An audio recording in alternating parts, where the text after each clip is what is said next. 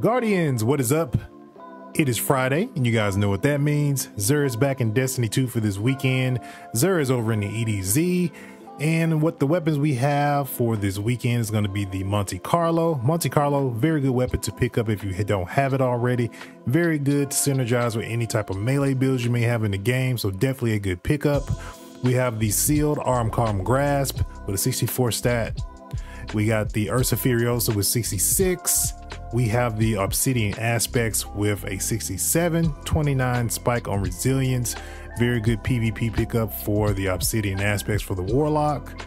As far as on the legendary weapon side of things, Disparity, it's going to be a good pickup coming in with Desperado and Moving Target with a Handling Masterwork.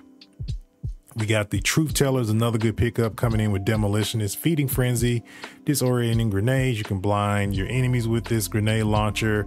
Got Quick Launch and Hard Launch with a Handling Masterwork.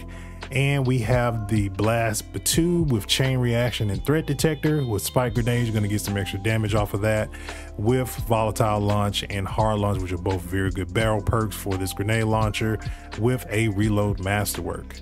Now on the legendary armor side, nothing really too good to write home about on any of the classes for the legendary weapons. If you're looking for some very good armor, this is a good week to go jump into Iron Banner and get yourself some good stat armor through there. Or you can go run Grasp of Avarice and do that to get you some good high stat armor. Will be the best sources to get some good high stat armor this weekend. Also, we have the Hawk Moon with Snapshot Sights. Good roll here on the Hawk Moon. So if you are lacking or if you're looking for this roll, then swing by Xur and pick it up. But all in all, Guardians, this will be your Xur recap for the weekend. If you're new to my channel, first time watching, please make sure you guys smash that subscribe button.